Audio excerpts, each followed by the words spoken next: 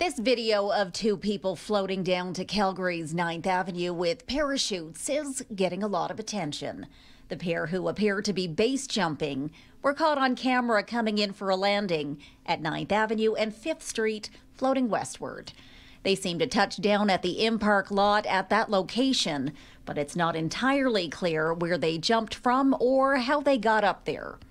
City News spoke to the Calgary Police Service about the incident. CPS says they have seen the video and they are investigating.